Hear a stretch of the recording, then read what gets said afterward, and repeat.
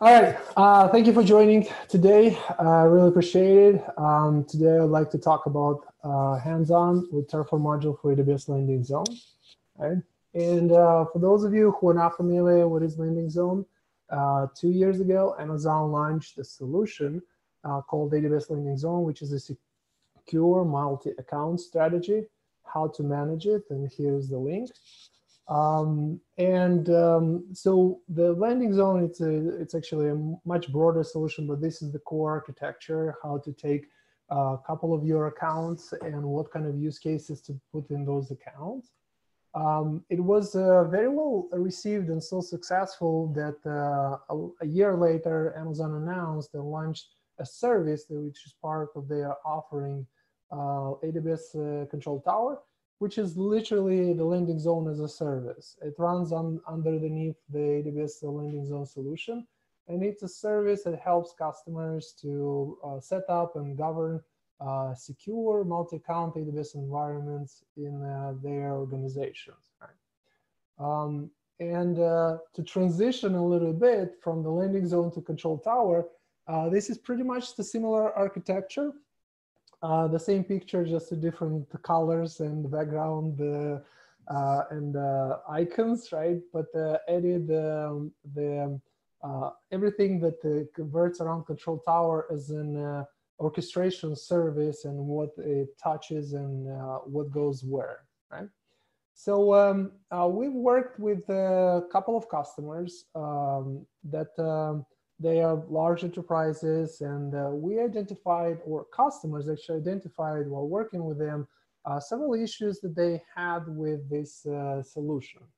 Right? The first one is, although the AWS SSO is great, it's free service, you can use it in your account setup. They already have existing solutions for single sign-on, like Azure AD or Okta or Ping Identity, and the solution doesn't support a very easily implementation or integration with those services. Another feedback that we've got from customers is, although it was recently introduced in the CloudFormation that you can import existing resources, the landing zone solution didn't support that. If you have an existing SSO or you have an existing AWS organization, that's pretty difficult to import and reuse. Last but not the least, this entire solution is based on CloudFormation, and without going into the details of the language or the scripting tool set, right? Customers wanted to use Terraform because they already have Terraform implemented in their environments, and they would like to have a smoother and seamless integration of the AWS Landing Zone into what they already been using in their organizations. Okay? So without further ado, my name is Eugene Istrati. I'm the CTO and technology partner at Mica Group. I used to work at these companies like AWS, Hearst, and Grubhub. These are my credentials, and I focus lately for the last, I would say, 5 years or more on automation, DevOps, and serverless in the enterprise world. And today, I would like to go hands-on with this Terraform module for AWS Landing Zone. And I would like to talk about, this is basically the agenda, is how did we, what is the under the hood setup for the AWS Landing Zone Terraform module? How did we structure providers? How do we structure components? What is the role of TFVARs in all this setup? How to customize or like use a different Terraform backend. And if I'll have time, I'll try to go through a light demo of how to use this Terraform module in action. So this is the link, right? Register.terraform.io. If you get to the landing zone solution and scroll up a little bit down, you'll have an example how to set up and start using it today. Right? And the structure is basically 2 files that are the most important. is main TF, how do you define the module, how do you call it, and the TF-vars files, how do you pass variables into this module, right? So I'll try to walk through the anatomy of this module, right? So you predefine the source that points to the registry, the public registry. You basically define the variables that are expected by the module is the list of providers and the list of components. It's an optional. You can also define a variable to which backend to be used. And that's pretty much it, right? Now, if we go into the providers, we have an more or less an unwritten rule that we're using one modules provider per one AWS account plus region, right? So if I go into my definition of the providers variable, this is the structure. It is required to have one default provider which matches to your core master account. And in this provider, you need to pass an account ID and a default region. The account ID is, again, it's a requirement because we want to make sure that you don't shoot yourself in the foot. You need to have a hard-coded account. And if you're running Terraform with the different credentials rather than that particular AWS account, you will get an error saying you're not allowed to run, to execute on this account. That's a native Terraform functionality, right, for AWS providers. Now going next, as AWS Landing Zone solution has a couple of core accounts. Here I just put it one example for the security account, and same as for the master account, you need to provide the account ID and default region. Last but not the least, it's very important to remember and keep up and I'll point out down the road as well, is that the key names used for provider definition, they are later used as prefixes for variables in this solution. So they are very important to be, remember how you define your providers, and I'll show later the structure of how do you pass those providers values in the TF-var files. Now, switching to components, why we're not saying just Terraform configurations and we're calling them components, because it's, we are trying to come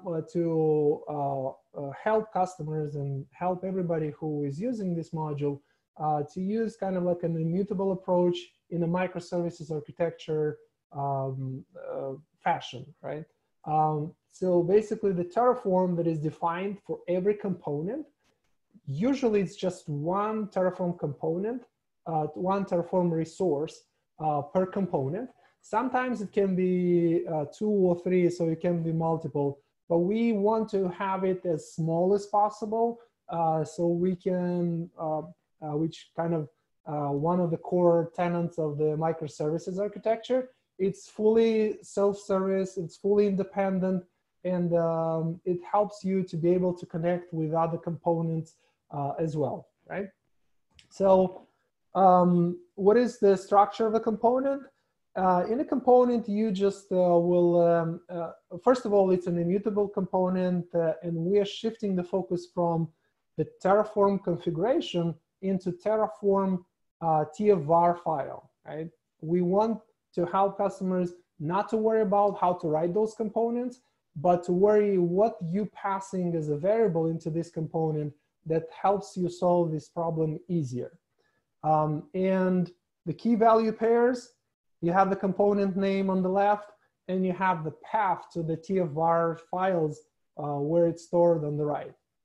The var file can be stored locally, or it can be remote on S3.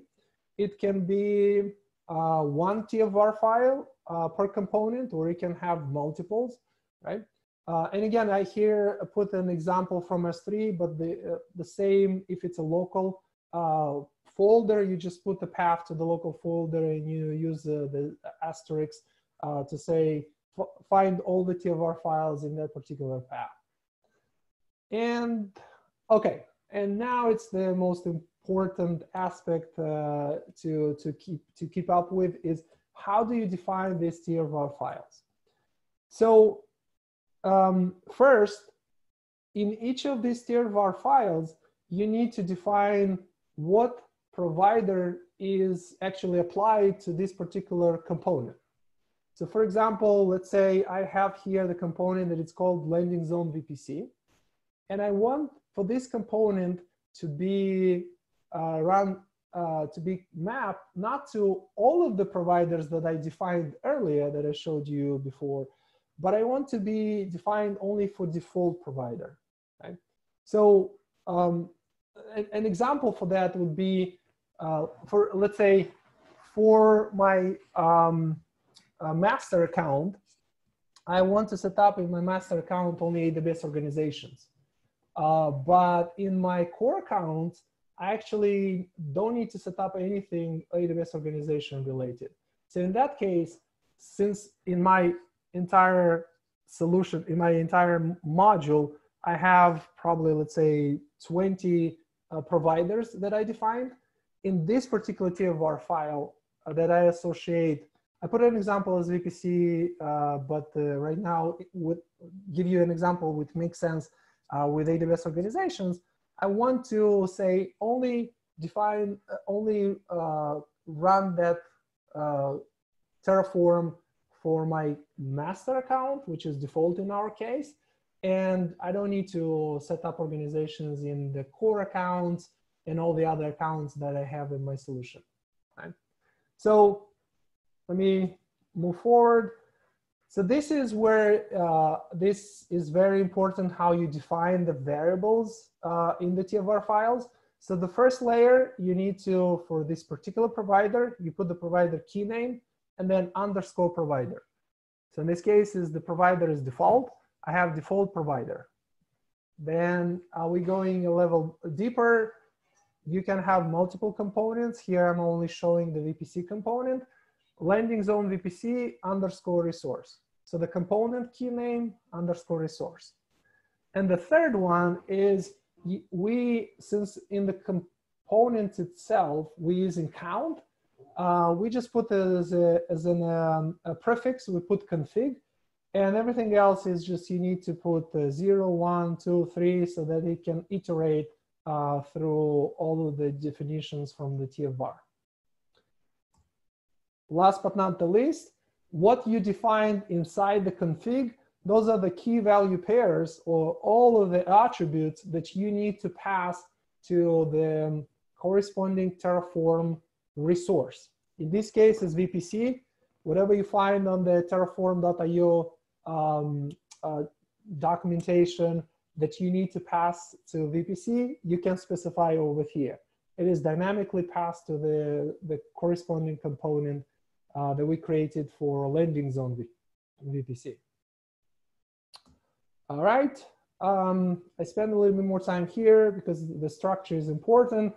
Now, last but not the least, this is optional, which means by default, we have defined the backend local to go to this path. But if you want to customize that and you want to actually store all of your TF states in an S3 bucket, this is how would you change to have your all the TF state files put into a particular S3 bucket, right? In this case, the bucket name is Terraform AWS Landing Zone. Okay, so moving on, I'll try to demo it.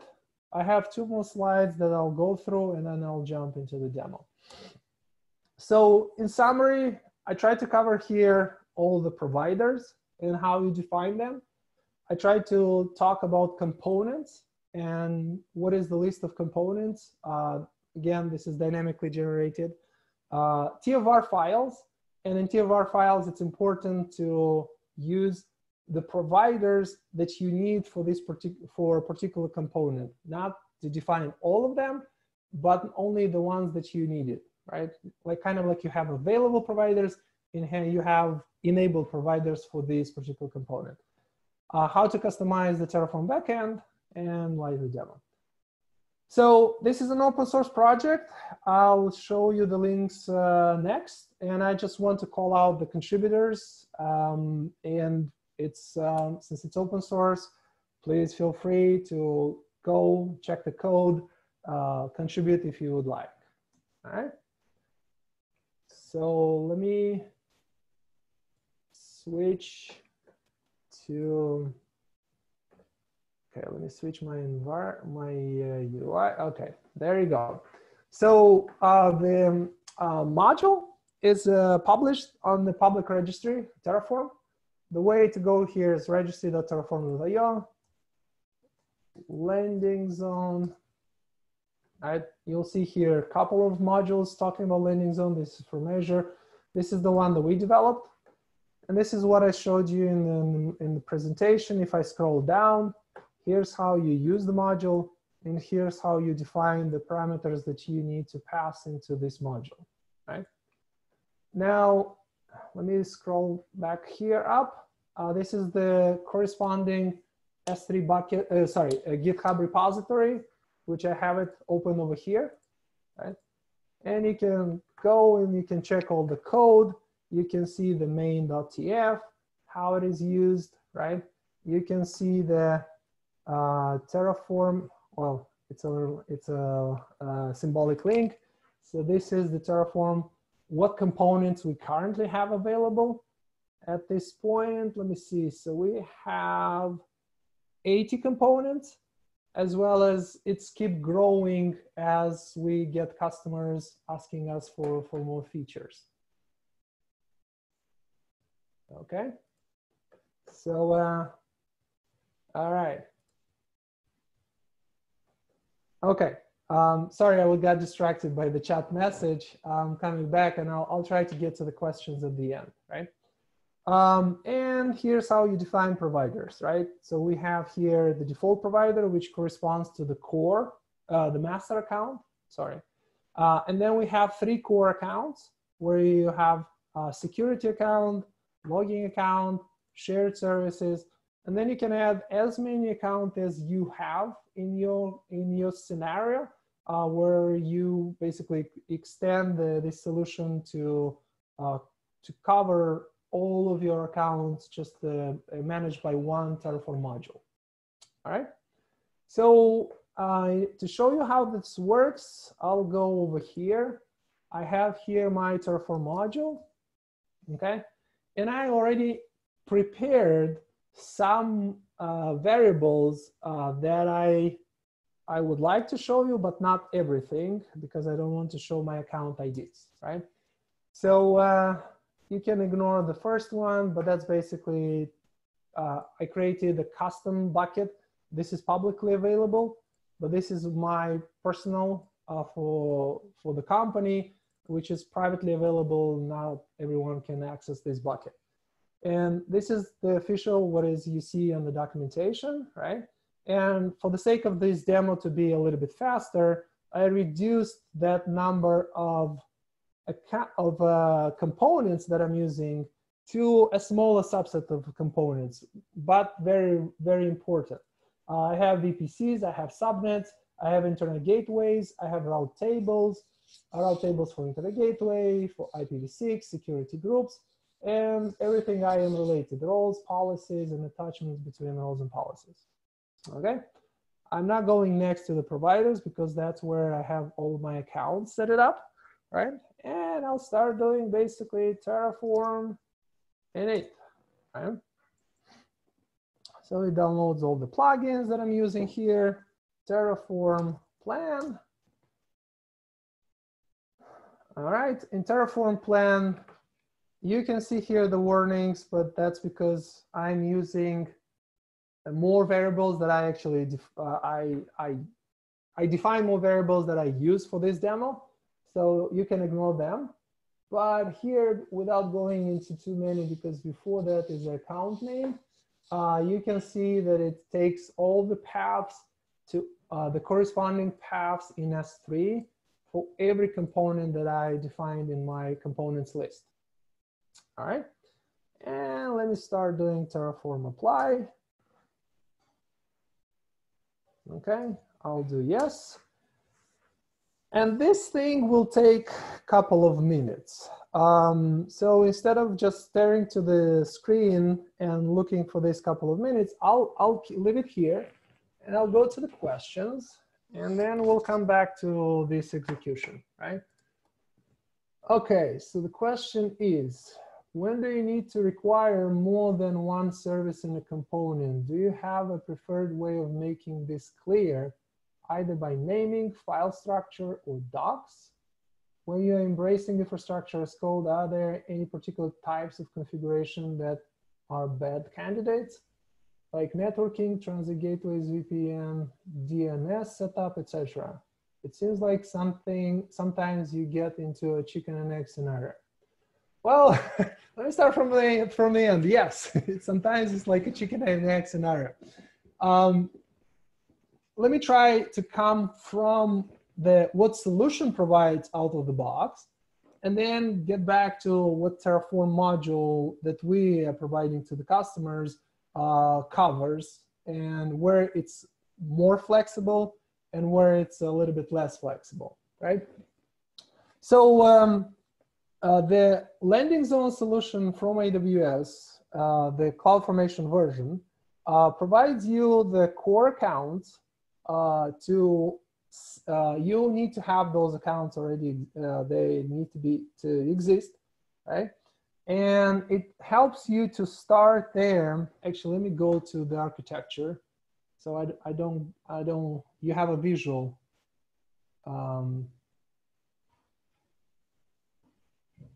For that, right?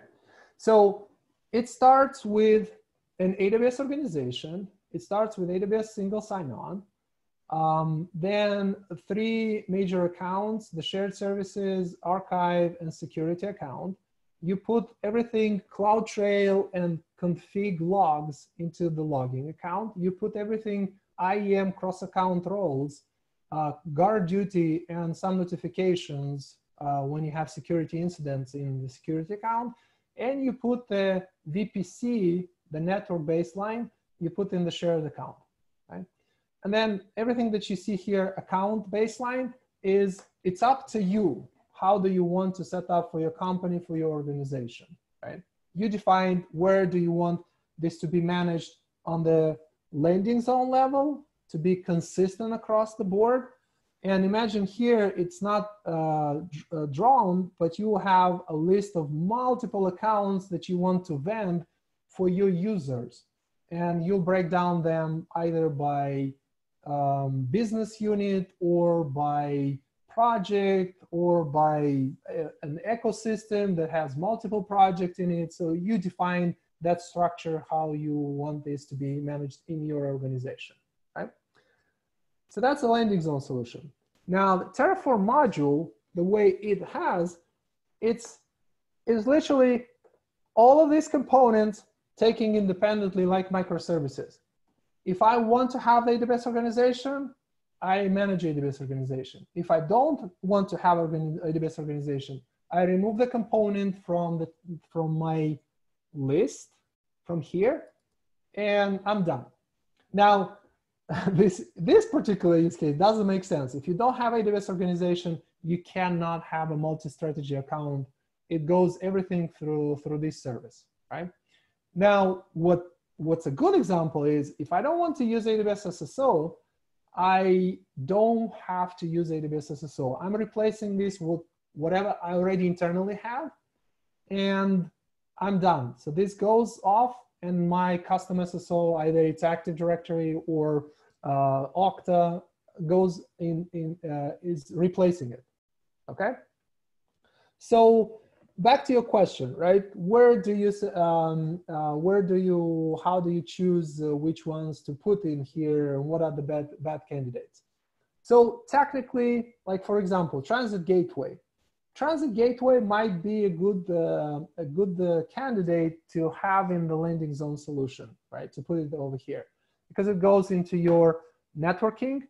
And if you are using Transit Gateway as your centralized networking service to integrate with your on-premises Direct Connect or maybe AWS VPN to have all of those VPC peering in one place, as well as have multiple accounts integrated with each other.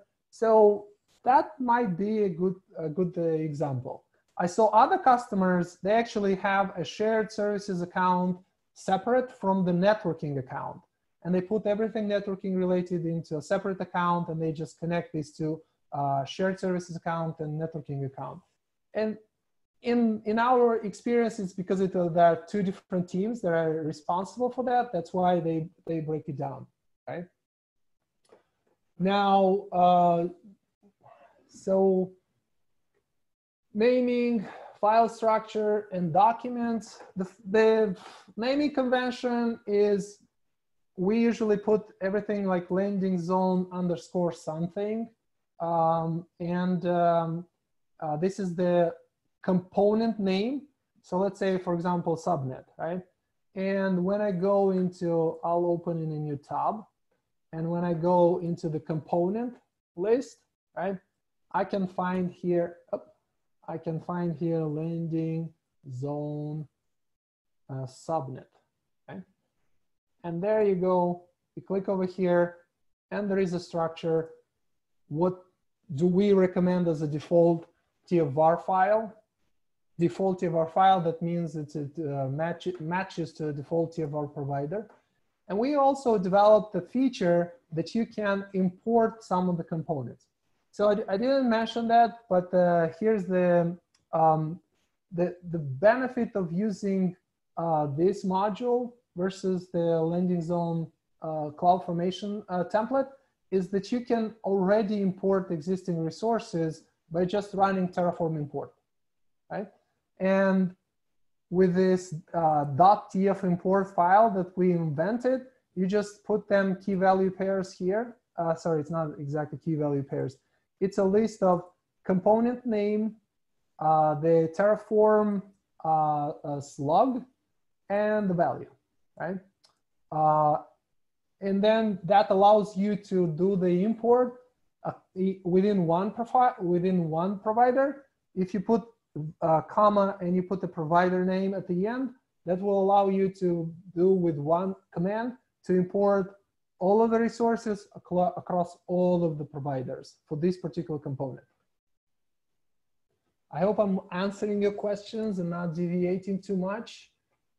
Feel free to let me know if you have follow-up questions. So let me go back to the demo and see what's happening. 1 second. So in theory, it should say that it imported the values. And 1 second. I don't want to debug it right now, so I can run apply one more time. And I can see if that was successful or not.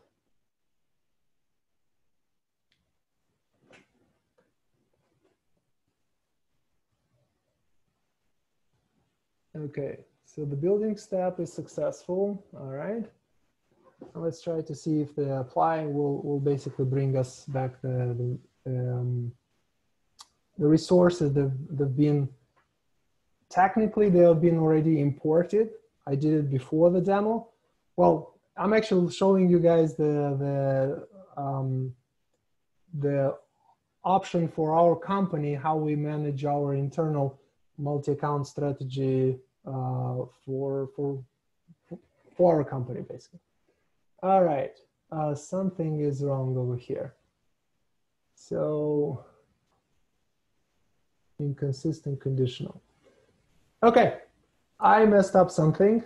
So I apologize. I will not be able to have a successful demo today.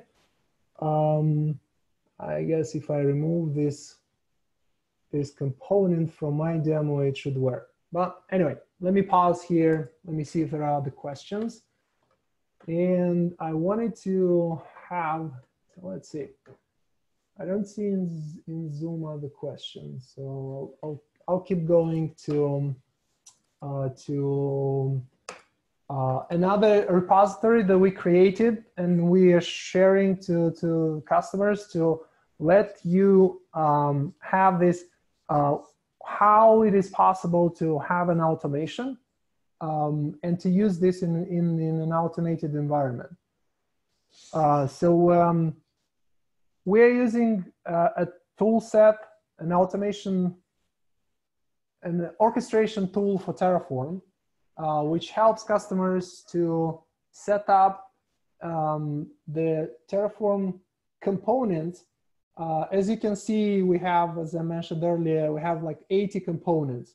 And to run 80 components manually for each of them, it's a pretty difficult job. It's not impossible, but it's a pretty difficult job, right? That's why we have this tool set that we developed that we call TerraHub, which allows you to run Terraform init, plan a workspace that allows you to have multiple environments, the production environment, testing environment, staging. So that uses Terraform workspace, as well as Terraform apply in one command and allowed it to run distributedly. And if you walk through this demo, you will be able to see how you can set this up. It describes in a great level of details how to provide those, how to create those components and do everything that you need with those components.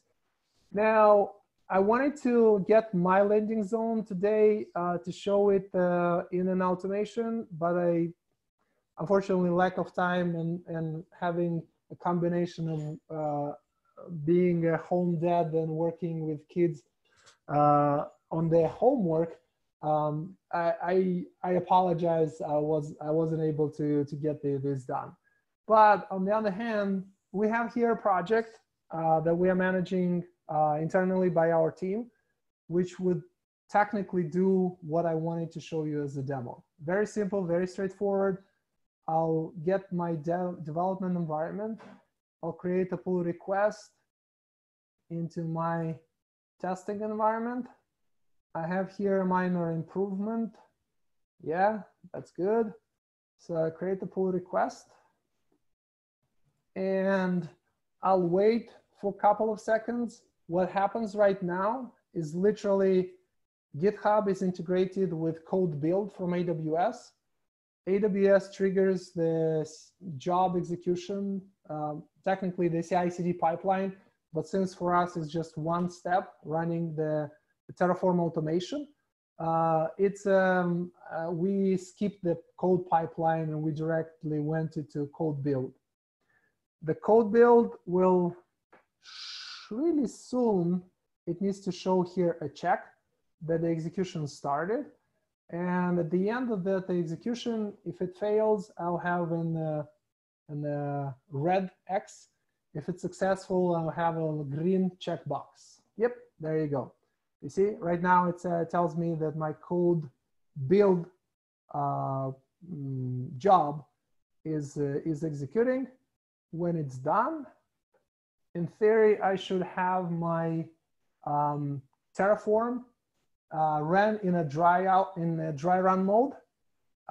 So it basically runs everything up to apply without applying. And if I do merge of my pull request, it will execute the Terraform execution, Terraform init, plan, and apply, including the apply. All right. So I wanted to, there you go. Okay. If I open this up, which I don't want to open right now, this will basically ask me to log into my AWS account and will get me to the to this particular job and go to the details that I'm not prepared to show them today. All right, let me go back to the chat and see if there are other questions. I don't see any other questions in chat. One second. Let me see if in Slack I have some questions. Sorry, guys. I was ignoring Slack for a while because I had Zoom in front of me. Okay. I'm switching to Slack. Oh, I have a lot of questions here in Slack. All right. Let me try to go and read those questions. There are some things. The questions from David and Darren you've already answered in the chat. Oh, okay. All right. Okay, we have a question from Caleb. Can you explain, do the permissions work with the GitHub code build integration? So here's the thing. Permissions, if you allow your users in GitHub to open pull requests, then code build will run that pipeline, right? So you switch the permissioning to GitHub instead of putting in the code build. I hope the direction is of your question is that what I understand is. So basically, if you have users in your version control system that you don't trust them to open pull requests, then, right, so make sure that they are not allowed to open pull requests. But if they are opening the pull requests, the job will be executed in code pipeline, in code build, right? What permissions does GitHub have so that it is able to start a code build job? So it's when you integrate code build with GitHub, you basically go through an auth 2.0 authentication, and code build retains that token, right? It asks you to give you read-write access to that repository, and I think it asks you a read-write request to all of your repositories. You cannot filter it out to a particular repository. I hope that's the nature of the question. If you don't want to give it to the entire organization, but to a particular repository, code build doesn't allow that. That integration, the existing integration between code build and GitHub doesn't allow that. On the other hand, we've managed to do that with, yes, it's a lot between the AWS code build service and your GitHub, whoever is authenticated with GitHub from AWS. Okay, but we were able to actually do this as an application in GitHub, and in the application, when you create this as an application, you are able to filter out what repositories you allow them to do. So we were able to achieve that. If that's the level of permissioning you need to set up for your organization. Okay. All right. Darren, agree with all the above. It's been an open question and seems like there is a blurry line between what infrastructure as code purists think and what the real world does. Okay, yeah, I agree with this statement. And honestly, it's up to you how comfortable you are to draw that line and where you are drawing that line. We saw customers saying, okay, we want the landing zone solution to manage everything in terms of security, so IAM, in terms of VPC, so VPC subnets, routes, gateways, integration, and so on, and security groups, right? So everything that is kind of like, if you're thinking of a large organization that InfoSec needs to have a hands-on, that's what they put into the landing zone. Everything else outside of that goes into different business units, different teams. They're responsible for what they want to manage for their particular use case, the particular project. David says it has worked well with AWS config rules. Oh, I need to read those a little bit further.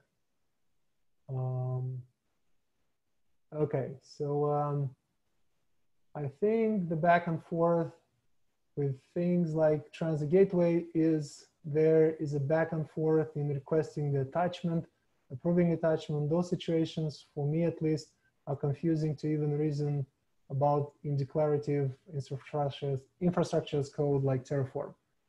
I typically do things like this POC in the UI, then make time to think about what could be imported, import that, and look at what Terraform wants to import.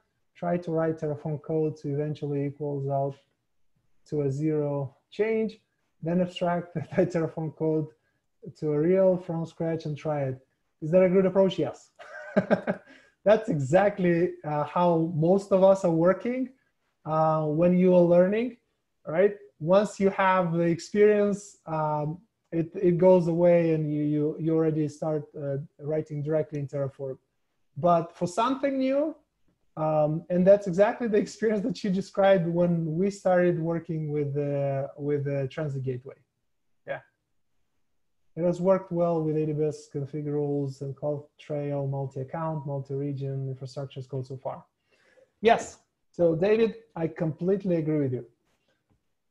All right. I don't see other questions. Oh, so Eric.